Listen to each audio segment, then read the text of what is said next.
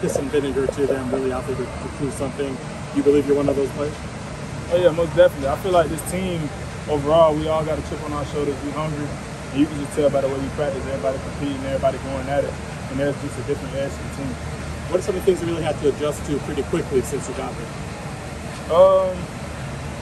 Really just getting acclimated with the team. You know, I think that's the biggest thing when you first arrive to a new spot. Just getting to know the guys and getting familiar with all the coaches and just making sure that you put in the home. How does this playbook compare to what you had in Nebraska or even back in the day, Georgia Tech? I mean, when you think about it, all playbooks are kind of the same, but this one is a little different. It's more options. But this playbook is nice. You know, some of the things that I've seen in this playbook, I've seen in past playbooks with different terms. What made ASU the place for you when you were looking for schools?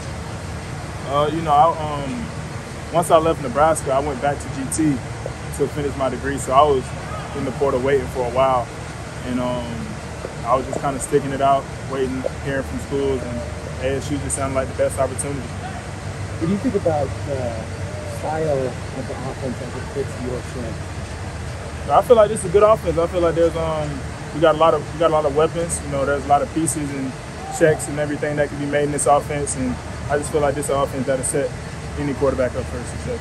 Talking about getting on the same page with receivers, what's it been like working with like Coach Roy on just understanding what he wants and understanding what he wants?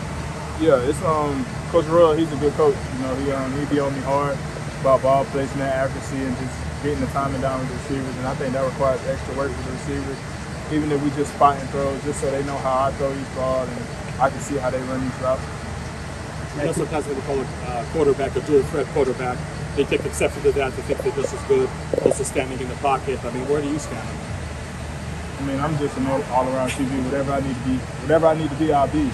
Do you feel more comfortable out in the pocket versus being in the pocket? I mean, if I got a clean pocket, I'm comfortable. And if I'm outside the pocket, I mean, I can do whatever. So, I mean, it really don't matter to me. Can you walk us through that, the long touchdown to Jake Smith, the route and the play? Oh, it was just a rollout play, and we had double post, and I seen that safety took the first post, so I set my feet and I just threw it. It was open. How long did you think the ball was in the air? Like yards? I don't know. What's been the transition like to living in Arizona? I mean, I'm from Florida, so I'm used to heat. It's just a little drier. The only thing I don't like about Arizona heat is like when the wind blows, it's hot. You know, in Florida, we get a little breeze, it cool you down a little bit because it's humid, but out here it's straight heat. From a quarterback perspective, what do you think the difference is in playing styles from the ACC to the Big Ten to the Big 12?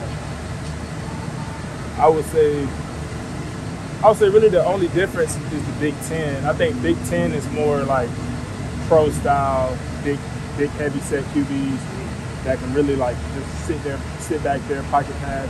I think Big 12 and ACC, you get a mixture of both. As somebody who's been here for a few months, really have to need to build a lot of trust and quickly trust with the offensive line. How's that process been going for you? Just showing up, talking to the guys, getting to know them, showing them your personality. And like before I go out on the field, I dap all of them up just to get them going. And just little things like that. Kenny?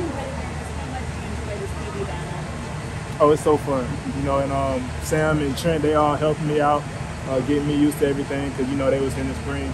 So whenever I ask them a question, they helpful, and it's just fun. You know, it's always fun competing. And you called this a group of misfit toys trying to prove people wrong this year, but just for you individually, what do you want to prove to people this season? I'm not really trying to prove anything to nobody. You know, I'm just trying to prove myself right. Was it difficult going through, you know, what people said about you at Nebraska? Because social media can get crazy. Yeah, I mean, at the end of the day, it is what it is. You know, I'm not really worried about it. You know, I had a bad year. Sometimes that happens. I got to take it on the chin and learn from it and just strive to be better. What did you learn from that? Just to keep going. You know, never quit, never give up. Always believe in yourself, never lose confidence in yourself, and just go out there and play ball. Don't make it bigger than what it is. What's the vibe like with the way?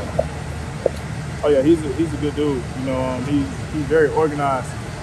You can tell he about his business. You know, he get to work and he stay locked in. But he also a coach that'll sit there and explain to you if you need extra explanations. and he just really want to make sure that he's teaching his guys right. Like, you've done this before. What are the biggest challenges in adjusting to learning a new scheme and new personnel and everything?